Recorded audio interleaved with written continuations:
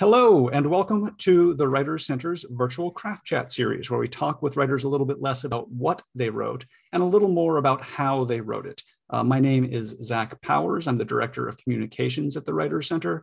I'm also a novelist and a short story writer, which is why I get the joy today of speaking to our guest about a brand new debut novel, Vinod Busjeet's Silent Winds, Dry Seas. I keep wanting to say those in the reverse order, so I have to look at the cover every time I'm trying to say it. But Vinod, thank you so much for joining us. And I'm wondering if I could just ask you to read a brief excerpt from the novel. I think you have one ready. So whenever you're ready, please give us a reading. Well, thank you very much for giving me this opportunity to present this novel. I will read from chapter 3, actually, the first two paragraphs of chapter 3, which is entitled All the Same Source. When the ambulance arrived, I was standing in the middle of the room, the screaming baby boy in my arms, his excrement dripping all over my white shirt and elbow. My mother was rubbing cologne on the face of Mrs. Kajal Desai, the baby's mother, who lay silent on the brass bed, shivering, her blouse soaked with perspiration, her sari in a mess. For more than 10 minutes, she had been writhing like an angry serpent on that bed, her mouth and throat struggling to tell Mama something. The two paramedics rushed her into the ambulance. Mama took the baby out of my arms, asked old Madame Joseph, our Creole neighbor, who had just walked in, to take care of me, and ran into the ambulance, which sped off. I was 8 years old. Madame Joseph grabbed the hurricane lantern from the veranda and led me to the dark bathroom, a shack in the backyard, some 6 feet by 6 feet, with a water pipe hanging from the ceiling, no shower head. She let the water run full force over me, asked me to wait for her, and left. I stood shivering in the darkness. Through the holes in the rusty corrugated iron roof, I could glimpse a few stars and the moon. We had moved to the Desai's house in Rosebel village a year earlier, in 1956, when Papa, recently confirmed in his primary school teacher's job, was transferred there by the Mauritius Ministry of Education. During the day, buses plying the Route Royale, which linked Port Louis to Maïbou, drove by the house every half hour. Bus passengers and those in the much rarer taxis and private cars could not miss the hand-painted advertising board nailed to the huge mango tree in the front yard. Desai printers, wedding invitations, rubber stamps, etc. Thank you. Thank you. So just in your own words, can you tell us a little bit about who you are? Well, I am Vinod Busjeet, living in Washington, D.C., originally from Mauritius, a multilingual and multiracial island in the Indian Ocean, off the east coast of Madagascar. I have worked as a high school teacher, a development banker, an economist, and a diplomat at the World Bank, the International Finance Corporation, and the Embassy of Mauritius, respectively. And following my retirement, I wrote this novel, which we'll be discussing. Yeah, that's fantastic. And I'm glad you hit some of your background too, that you didn't have what we might call the traditional writer's journey of someone who starts writing from maybe you have been writing, and I'm going to ask that, but what was your writing journey? I guess you've published your first book after a career in a non-writing field. And I really think I'm interested in this, and I really think maybe some other people who didn't start writing when they were, 15 with their first novel in a notebook might be interested to hear what your journey is as well. So how did writing fit into your life, I guess, before you wrote this novel? Were you writing along the way? Along the way, I had no time to write. The job involved a lot of travel. However, I always carried a notebook with me. And once in a while, I would think back memories, write about memories, but I would also take note of what I see during my travels. One of the things I did often, which I found helped me a lot while writing this novel, was when people gave me their business card, I would, at the back of the card, write something about them that would help me remember them. So I would put something like, this guy reminds me of Jack Palance or Clint Eastwood. So this is what I did. And when I retired, actually, I did not begin with writing a novel. I wanted to try my luck in Hollywood. I wrote a screenplay, attended some screenwriting conferences, and actually pitched my screenplay. But I realized very fast that Hollywood favors the young, the very young, and you needed contacts. And I did some research and I found out that, writing a novel would be the way to go. Mm-hmm. So that's how I started. So the novel is even more recent than your retirement. It's not even the first writing you did. When did you finally sit down and start writing this book? How long ago was that? Did that process? Well, I started, around 2010. Okay. 2010. I didn't write continuously because I had my daughter was suffering, and we had to kind of look after that. So, but off and on, I've been working on this novel from 2010 to 2016. The very first workshop I took was at the Writers' Center, and it was a sort of general introduction to kind of give me a sense of what's involved. And following that, to the consternation of some of my former colleagues, I enrolled in undergraduate workshops at George Washington University. And I got into a competitive evening workshop. So during the day, I would say, test market what I wrote with young people. And the evening, I would test market the same thing with adults. So that's kind of how I got into writing. So reading the novel, and I'm assuming here, we might talk about this in a bit, that there does reflect some of your own experiences. There was definitely a broad liberal arts style education as well as sort of specific education. So is that something that played into your ability to write? Have you stayed a lifelong learner in broad subjects? Did you keep that interest up even if you weren't necessarily writing? Were you staying interested in the liberal arts and the arts and the humanities side of things? As two members of the audience who are from Mauritius there, in addition to my wife, will attest, we have an excellent education system in Mauritius. So I had read broadly. When I came here, I was surprised to see English majors who had not read Shakespeare in the original when they were in high school, or Chaucer.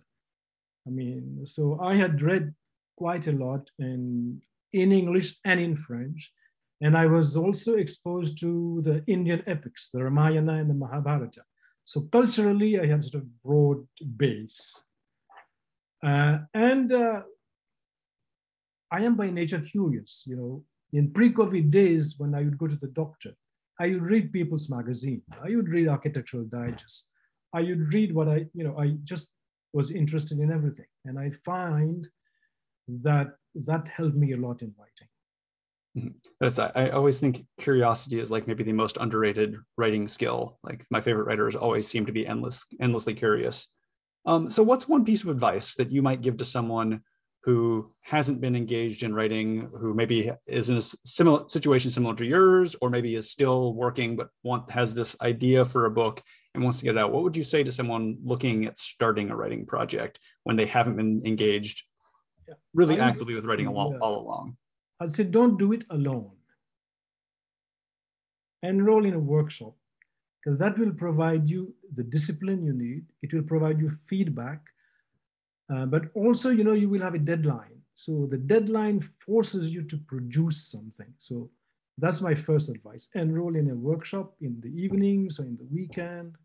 And once you kind of, you've written something substantial, I would say, take a week or 2 weeks off and go to an intensive writing seminar.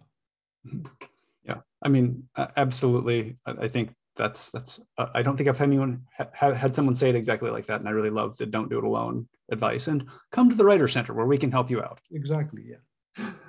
So let's get to actually some of the craft of writing a little bit. Thanks for sharing your sort of writing journey here, but we are a craft chat, and I would like to cover some of the craft topics. And one of the things that really blew me away in the novel was the scenic details.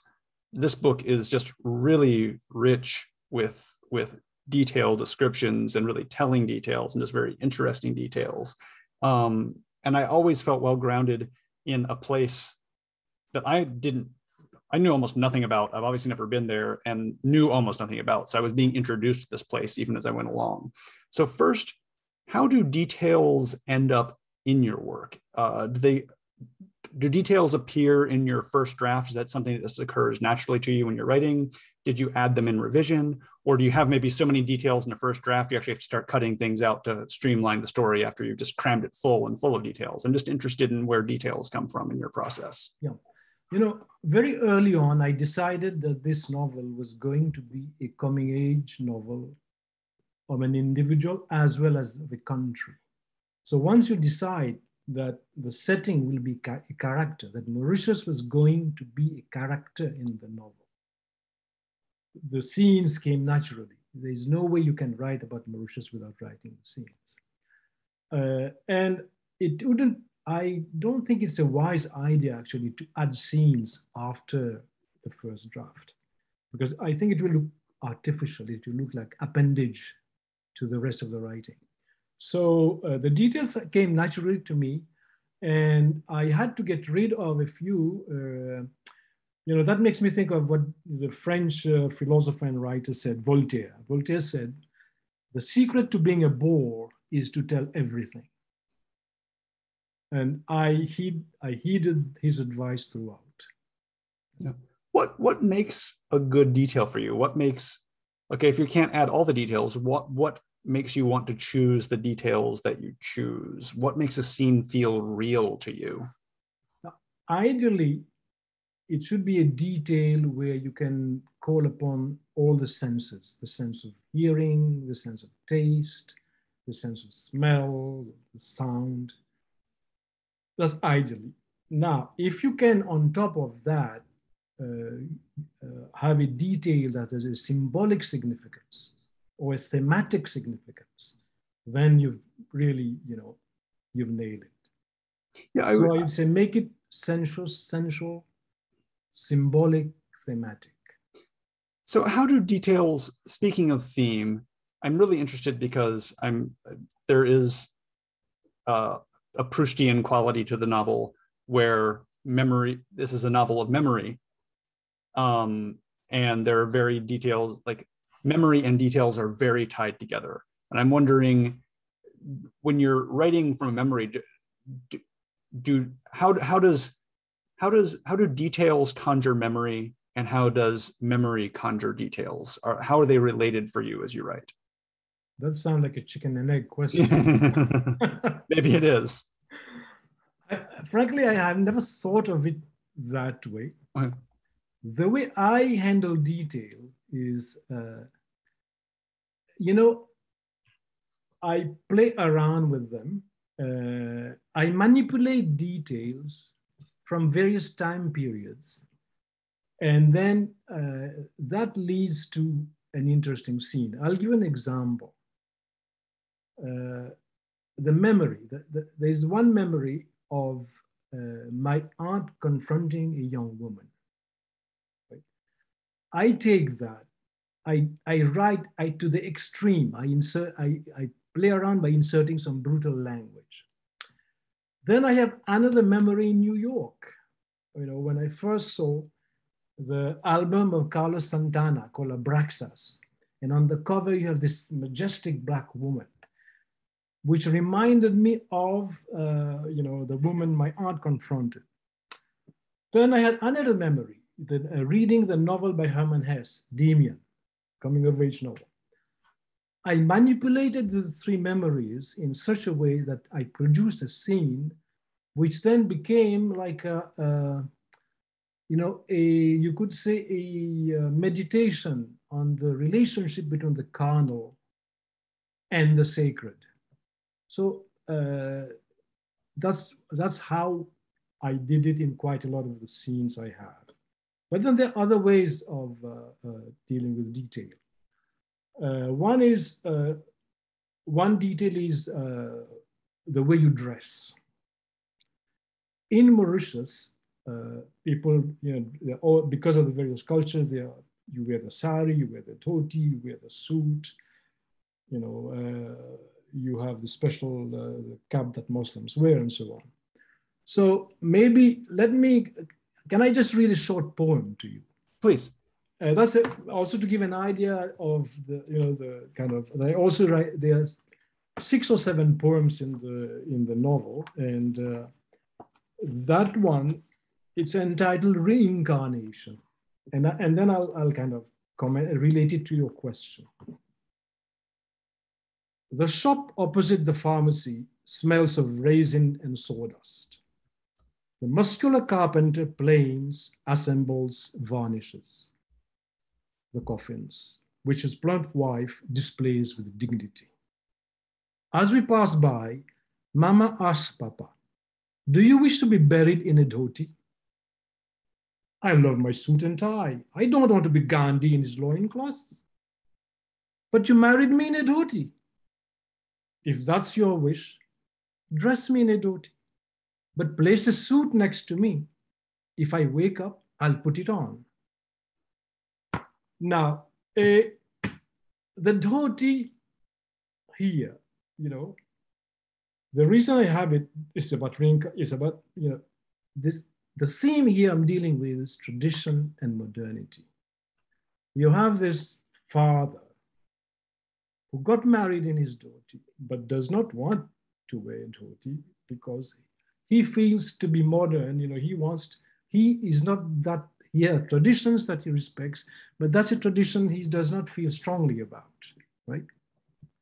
So here the dhoti is, I used it to develop that theme. Also in this particular context, in the Mauritian context, this happens right after a chapter dealing with political ethnic riots in Mauritius. And we're going through a period when the dhoti became a bit like the mask in America today. There was a fear raised, it was part of the, one political party in Mauritius just said, somebody in that party said that if Mauritius gets independence, the minorities will have to wear the dhoti. So this became like a, it's political football. So I would say the dhoti here is symbolic, thematic. So that's another way of dealing with the detail. Yeah, I mean, I noted, like, in my questions, just one of the thematic details that came to me too was following the cyclone. The narrator Vishnu sees the dead chameleons, which were animals he had seen before in this little tiny grove of plants. But following the cyclone, they've been wrecked. They're dead. They've been decapitated and cut apart. And it was such a wonderful thematic detail in that moment too. So I think that's another thing that I was really impressed with in the novel, is that you really hit. You mentioned thematic details, but I feel like that's really a strength of the book throughout. Every time, like, there are some pretty details, there are some informative details, but details are rarely just doing one thing at a time. And I think that's also, we talk a lot about that with, I feel like we talk a lot about that with dialogue. Like, dialogue should do a couple things at once, but almost everything in fiction can do a couple things at once. And that's why I want to start on details. I think the details are always just working in so many different ways when they come in. Well, I'm glad you like it. So I just want to remind everyone, if you have questions, please put them in. I think maybe one just came in. Put them in the chat window, and I will keep up with those and get to them as I can. Let me glance at this one.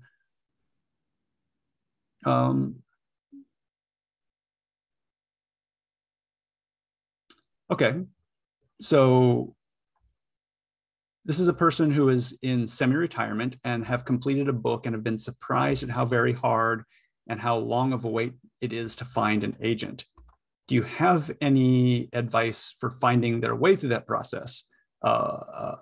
Their book is a fictional story set in an economic environment. Okay. It took me 2 years to get an agent. And what I would say is, if you can meet an agent personally, things go more smoothly. I attended a few writers' conferences where agents were present and where I would pitch my novel. So that's one way, that's kind of, to me, if you can do that, that would be the best way.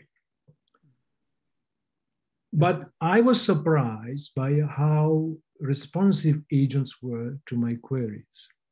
There were quite a lot of agents who asked me to send their first 3 chapters after I sent a sample of 10 to 20 pages. And I had more than 15 agents who requested the full manuscript after they had seen the first 3 chapters. So I would say write to an agent, but make sure that agent likes, represents the kind of books you are writing. For instance, there are agents who specialize in economic themes. There are agents, agents specialize in different things, on different topics, I would say, or have different interests.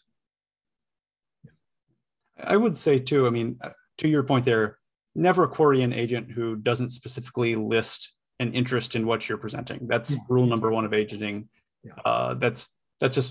That's bad manners in the agenting world. They're not talking to each other about every submission, but it won't do any good to do that. For instance, there are agents who specialize in young adult fiction. It made no sense for me to contact those agents. Yes. There are agents who specialize in non-fiction. There are agents who specialize on historical fiction.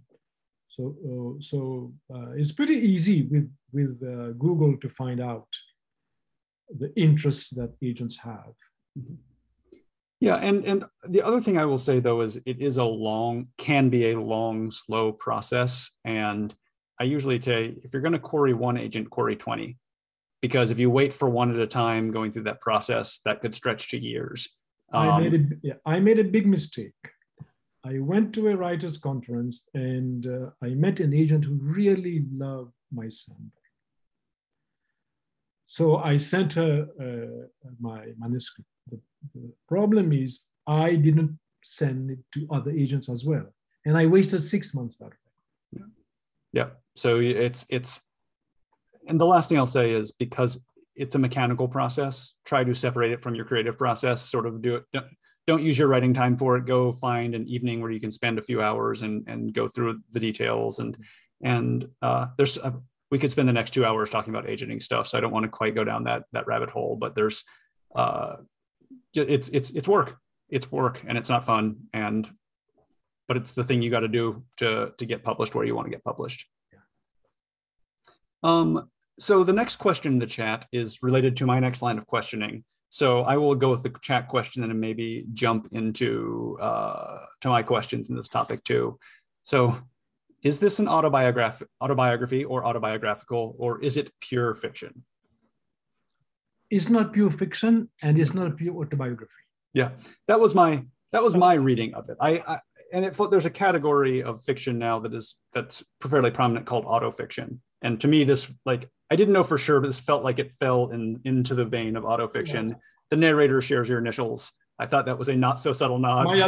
My advice to writers is don't write a character who shares your initials. Because you'll be asked whether it's autobiography or fiction. Now, I'll give you a concrete example. There are events I invented. For example, in the novel, the narrator writes poems which he submits to the school magazine. He writes one in French, he writes one in English. I never submitted anything to my school magazine. In fact, the only time I appeared in the school magazine was when my high school English teacher quoted one of the big mistakes I made in the magazine. I used, instead of saying atomic deterrent, I said atomic detergent. So that's when I appeared. That's the only time I appeared in the school magazine. That's an invention. There's a character called Madame Joseph, who is total invention. You invent events, you invent characters, you have to do it. Do you have any difficulty weaving between sort of stuff based on experience and stuff that you're making up on the fly? No, I don't. I did a lot of what I call dramatic compression. There's one chapter which takes place during a cyclone. 3 days. So I compress events that take place over a whole year into 3 days to create drama. So that I've done quite a bit. I've fused 4 or 5 cousins into one cousin. I fuse, you do that. That's the number one rule of autofiction, I think, is merge some people together. That's good advice for any long form writing. If you have 2 characters that can be one, yeah, always make them one. It's always so much easier and usually better. Usually, if 2 characters are not necessary and one can do the work of both of them, it's usually a lot easier for the reader to keep up and appreciate that character. And sometimes that character too becomes way more interesting than the individual ones were. Like the sum total is greater than the parts. Not to insult your cousins.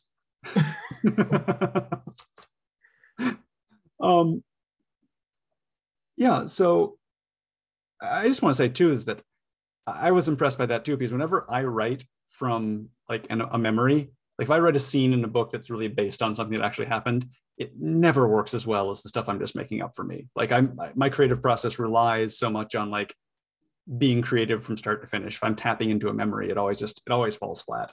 I have a couple chapters in the project I'm working on now that I'm gonna have to like just cut and rewrite and make them up completely because they stalled. So again, I'm impressed with the fact that you kept that going in such a forward motion as you're going in and out of imagined and real.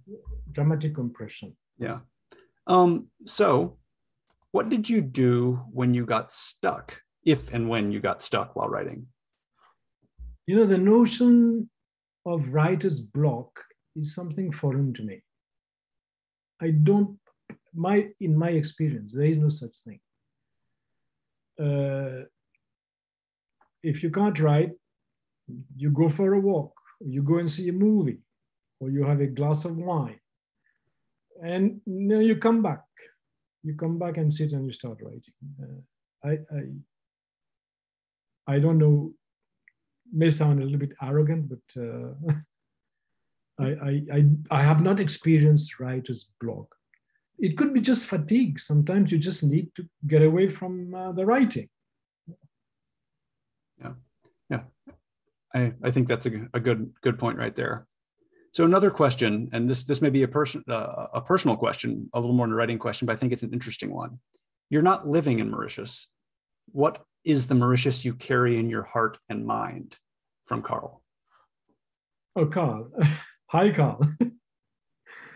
By the way, Carl is a well-known writer in the Francophone world. I have to mention that. His novel has won universal praise in the French-speaking world and is going to come out in the American market next month, I think. Oh. Yeah. What's the name of the novel? It's called Kaya. The full title, I know it's Kaya. Kaya is there. The main character is Kaya, Kaya. And it's translated by Jeffrey Zuckerman.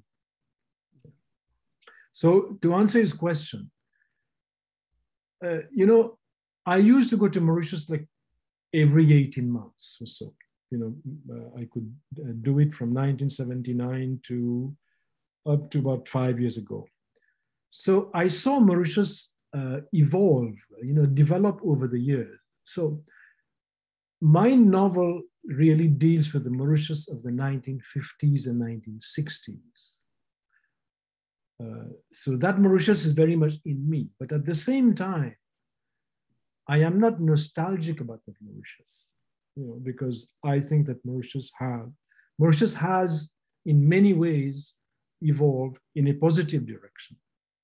In some ways, it has evolved in a negative direction. But, I like being in Mauritius now too. So I would say the past and the present both, but I just know the past better than the present. That's great. It's another question on character development. How do you develop different voices for different characters? Is it as simple as different choices of words or tone, et cetera? How do you establish that when you have different characters speaking? I do it. I don't know. I took acting classes when I was doing screenwriting.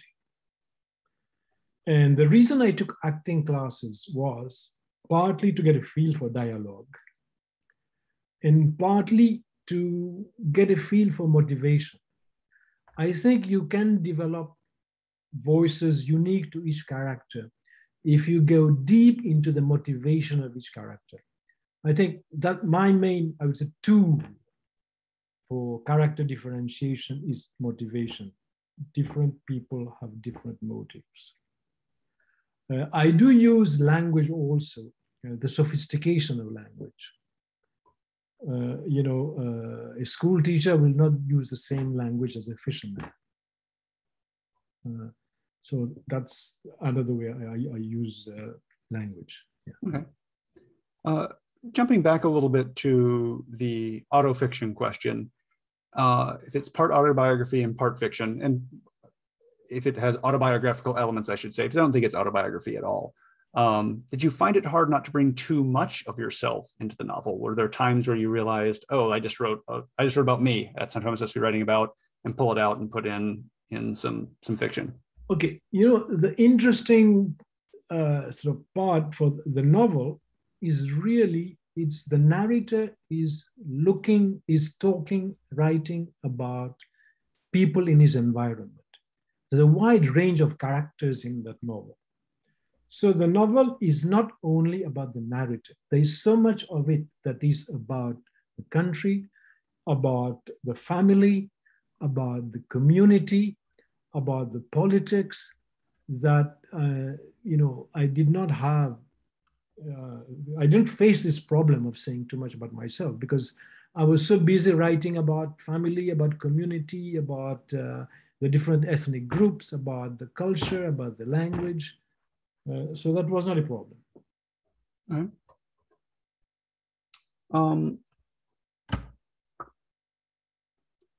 So talking about, we had a question about agenting, but I'm a little more interested in the publishing side of things right now and your personal publishing journey, because that's another part of this process that actually really affects the final product that we see here. And sometimes we don't talk about the fact that a lot of work goes on after you get an agent, after the agent sells it to a publishing house. So how did this novel go, first of all, just the basic skeleton outline of how did it go from living in a notebook or on your computer to finding a publisher? So we covered agenting already. So maybe go from the agenting process on to finding a publisher. Okay, well, first, let me talk a bit about the input of the agent. Okay. The novel in its present form compared to the novel in the form it went to the agent, there is, what was the agent's input? My novel is written from the point of the narrator, it's first person. However, the draft that went to the agent had one chapter written from the omniscient point of view, all-knowing point of view. That was the first chapter. And there was a middle chapter where the narrator suffers a breakdown and goes literally cuckoo. And it's difficult. Then the question I faced was how can I say something when the guy is cuckoo? So I took the point of view of a cousin. And what the agent advised me to do is put everything in one voice. So I had to change the point of view of chapter 1 from omniscient to first person. and the middle chapter. So that was that involved some work. Mhm. So that was the input of the agent. When it came to the editor, there was input from the editor as well, in the sense that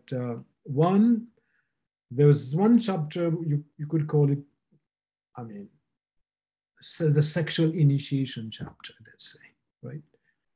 And writing about sex is not that easy, right? So there, the editor, had, I would say, very useful input. And most interesting to me was the attitude of the publishing world to writing foreign languages into the novel. I have a poem there, for instance, in French. I have one poem which is a mix of Arabic, Sanskrit, Latin, and a lot of Creole words, a lot of Hindi words, a lot of French words. My initial draft had them all in italics or italics, right? And I was, with my editor, we worked it in such a way that now the italics, they don't cover foreign language. So the foreign language is presented as if the same way as the English language, which I like because it helped reflect the multilingual nature of the island. So that kind of, you read it, it's like, it's as if you are there. Yeah. So there's input from them. Mm-hmm. What was the biggest surprise for you in this whole process of publication at any point along the way? I was very pleasantly surprised by how, I don't like to use the word nice. I don't know what's the word. How encouraging, the people in the publishing world were once they accept your manuscript. It's really, I love the whole process. Yeah, I mean, I think that's got to be true too. I mean, for as much as we gripe sometimes about the stuff leading up to the publication process, when it comes time to publish, the people who are working on that book liked that book better than thousands of other books they saw that year. They really like that book. Yeah. And so it is their product too. I mean, it's something. It is a team effort. It's a team effort. Yeah. Yeah. So that's a really great point to make too. That it's the people there. Same experience for me. Anyone I've worked with on a publishing side of things is, once you're working with them, so gracious. Sometimes it seems like that will never happen, but once you get there, it's perfectly pleasant. What would you say to a writer maybe who's just gotten an agent? What advice would you give them about what they maybe should expect, or maybe they should know as they're about to head into the same process you just went through? What's something you'd want? What's something you wish you had known going in? Dealing with, and I think it will depend from agent to agent, because, for instance, take communications. Some agents communicate frequently, some agents infrequently. So I would say one thing, which is my advice is, first, it's good to figure out the frequency of communication with the agent. That's one thing that's to me important.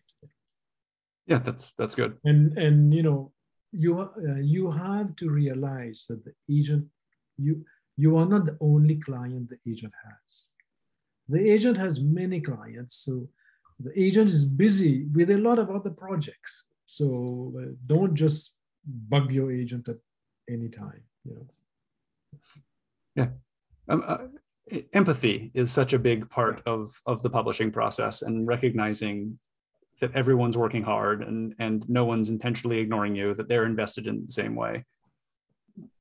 That's great. So another question from the chat, and this is a good question always to hear. What's your day-to-day writing process like? Now, there is this advice that you should sit down 8 hours a day or whatever, or 4 hours a day, every day. I wish I could do that. I don't. So I actually think one should find one's own writing process. Some days, I mean, there are some times I can work every day continuously with very little sleep and be very productive. There are times when, I am not that productive. So I cannot say I'm someone who writes regularly 4 hours a day every day. No, I have times when I'm very productive and I have times when I'm not that productive. But then I kind of take that's my style. I know other writers who are very regular, there's different. So my advice to writers is you have to figure out what works for you.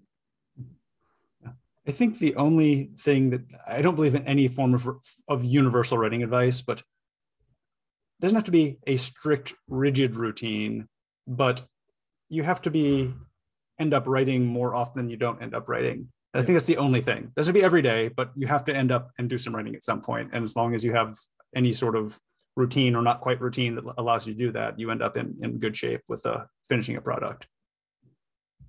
I was a little interested too, and I don't think I prepped you on this one, but I was interested in the plot of the novel, but also the plot of the chapters.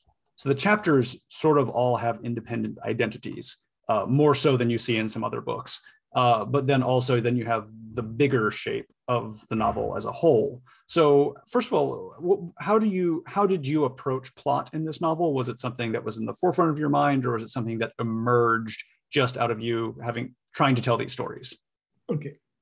The plot was determined actually by the writing workshops that I took. In a typical writing workshop, you don't produce a novel. You produce a short story. So I had to think of a novel that would consist of many short stories, right? But at the same time, I had to find the narrative thread going through all the stories. So that was my challenge. So finally, I would say the novel was written the way a movie is made. Movies are not made sequentially. Movies are made, the last scene may be the first scene that they shoot, middle scenes, so things are written at different times. So this novel, I would say, like for instance, the first chapter I wrote was a chapter dealing with the politics, with the politics. The first, because that's something I felt deeply about, and it was easy for me to write. The last chapter I wrote was the chapter dealing with sexual initiation, because that's the most difficult one to write. So my main concern was not about whether there's a plot structure. I mean, I know there's the advice you have to have a protagonist and an antagonist. They have to, clash, you have conflict. I didn't approach it that way. I approach it from the point of view of that what is important is that it should be a novel-like experience. If you read it and it feels to you like a novel, it is a novel. For the same reason, I inserted poetry in the novel. That's interesting. Did you once you'd gathered the individual stories together, did you have to go back through to clean anything up? I had to find a narrative thread that would link them together. Yes. Yeah. Great. Here's another question from the chat. So did you include any economic concepts or language that's not well known? And if so, how did you help a reader to understand? And I might expand that. I do believe can't recall too much in terms of economic concepts, but there is definitely, I mentioned that I felt very well oriented to the island. So how did you, but also it never felt like you were writing an essay on this is Mauritius and this is, it wasn't wooden or like that. So how do you make sure that the reader has the knowledge they need, but how do you give it to them in a way that feels like part of the story, part of the plot?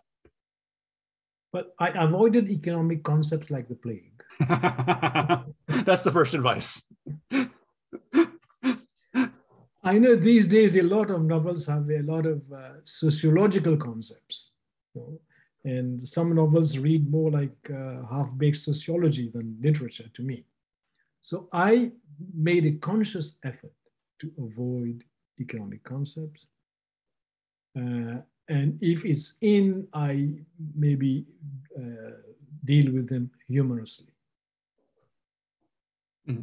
But then I think you had another part to the question. It was I was like, how do you make sure the reader has the knowledge, say, of the island and the people and the culture without explaining it to them? Yeah, I mean, I thought it was very important not to put all the information at the beginning, to front load everything. No, I sort of peppered the information on the islands throughout the novel.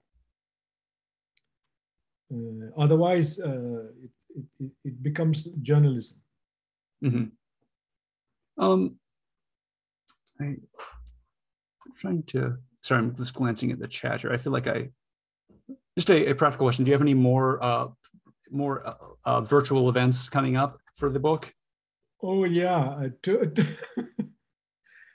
tomorrow I have one. It's with the Denver Lighthouse, right? Which is a workshop. Yeah. Denver Lighthouse workshop. That's Lighthouse is an organization a lot like the Writers' Center. At 7:30, and that will be more on the themes of the novel, more thematic. Yeah. And in October there'll be one as part of the Fall for the Book Festival, where I'll be presenting with 4 writers from the world. It will be on global fiction. Great. Another question, and I like this one because this is one I don't ask a lot and should probably ask more often, is what novelists have influenced you most? What other writers are people who made you want to maybe work on this project? You know, I think it's for the reader to decide which novelist has influenced me most. I can say that I read very widely. Let me give you an example. Recently, what I've read Marlon James, The Book of Night Women, a very violent book, about slavery in Jamaica. Right? Then I've read David Mitchell, A Thousand Autumns of Jacob de Zoet, which is about a Dutchman in Japan, in 19th century Japan. Elena Ferrante, My Brilliant Friend, which is a coming-of-age story that takes place in Naples. So when you read such a variety of authors, and I've read a lot of Edward Jones, who I consider to be my guru, The Known World, which takes place in the United States. So with all these influences, it's hard for me to pinpoint who has influenced me most. I have to say that in my younger days, I read V.S. Naipaul, and I said to myself, well, if V.S. Naipaul can put Trinidad on the map, well, maybe I should try my hand at it. That's great. Well, we're coming up near the end, so I do want to make sure my last question gets in here, and that's the last question we usually like to ask our guest is, what's one piece of writing advice you'd give to a writer just starting work on a novel? Do not start with a theme. Do not start by saying, I am going to write a novel about colonialism or about identity. No. Start with a set of interesting characters and a story. That's my advice. Start with a set of interesting characters and a story. Well, I love that advice. Vinod, I really just want to thank you for joining us today. This has been a pleasure to chat with you. It's a great book, so everyone, please, please, please go get a copy of Silent Winds, Dry Seas. It came out this week, right? I'm not mistaken, and so it's brand new. It came out yesterday. Yesterday. So go to your local independent bookstores and find a copy, or check out bookshop.org and look it up there. And thank you all for joining us, and I hope everyone has a great evening. Thank you. Thanks to the Writers Center, and thanks to everyone who took the time, to listen. I really appreciate it. And I hope everybody enjoys the book.